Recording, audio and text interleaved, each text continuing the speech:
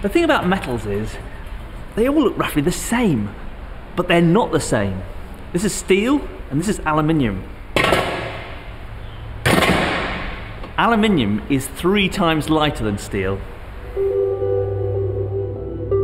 Here was the perfect metal to take us into the next age, the age of flight.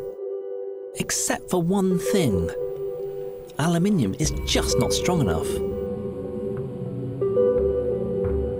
Scientists around the world began to look for ways to make aluminium stronger. Among them was the German metallurgist Alfred Wilm. Wilm knew that our ancestors had strengthened copper by mixing it with tin.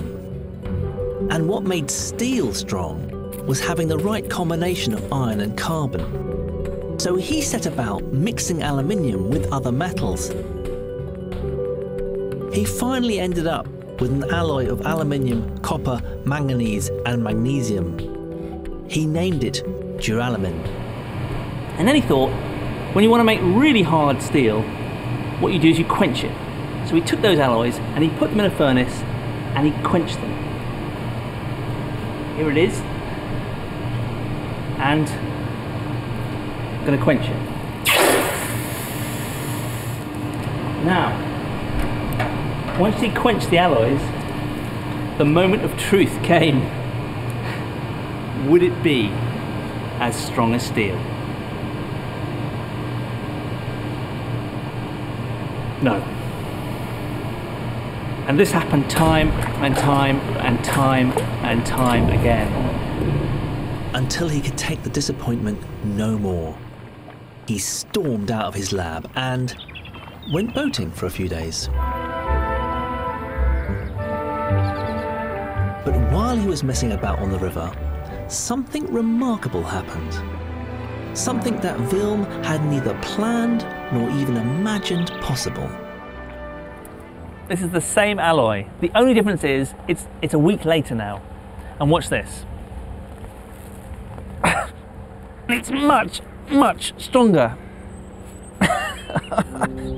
And this is what Wilm found when he returned from his boating trip. Without Wilm lifting a finger, his alloy had transformed itself from a weak, bendy substance into a strong, rigid one. It was almost as though the lump of inert metal he had left behind was a living thing that had changed over time. It had grown harder as it aged.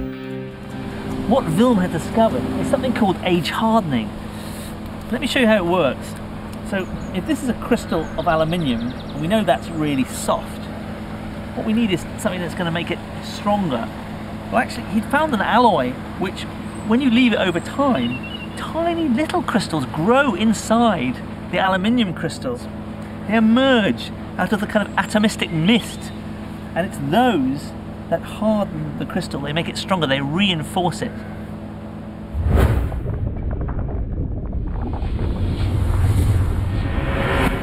As new crystals grow, they interfere with the lattice and the aluminium alloy's ability to shuffle atoms and change shape.